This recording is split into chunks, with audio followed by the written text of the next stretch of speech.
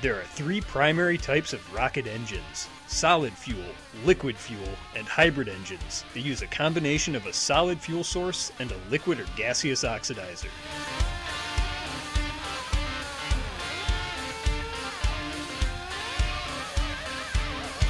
In this video, I'll be showing how to create a very simple hybrid rocket engine that of all things uses uncooked pasta as the solid fuel source and pure oxygen gas as the oxidizer.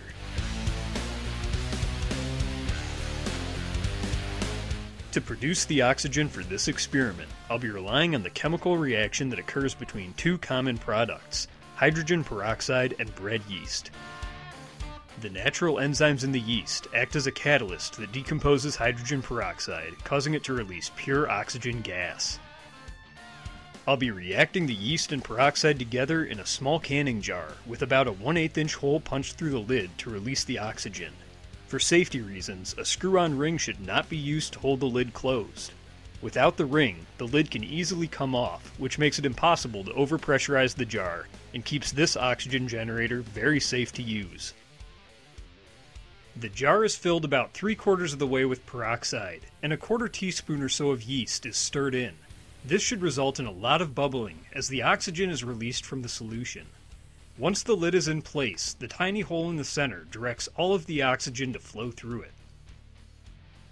The fuel source, in other words, this large flat-ended pasta that I found at the grocery store, is placed over the hole in the oxygen generator so that the gas is flowing through the center.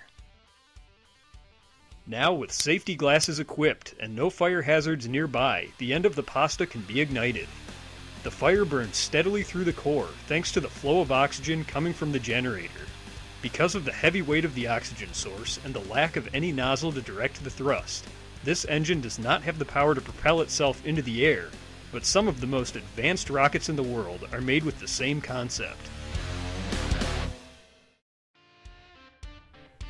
If you enjoyed this experiment, be sure to share the video with your friends, and find more on my YouTube channel, NightHawkInLight.